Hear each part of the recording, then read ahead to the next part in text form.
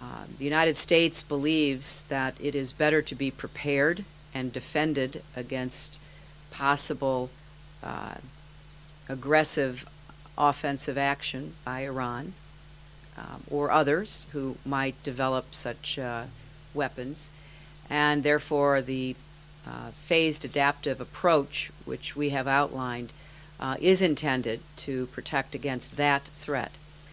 We have shared this with our Russian colleagues. Our experts are going through all of the details because we would like to see the United States and Russia collaborate closely on missile defense. We think it is in our mutual interests. We believe it is something that, given our respective nations' technological expertise, could be important for the rest of the world. And as Minister Lavrov said, we want to ensure that every question that the Russian military or the Russian government asks, we answer. We have invited your leading experts to our Missile Command and Control Center in Colorado Springs.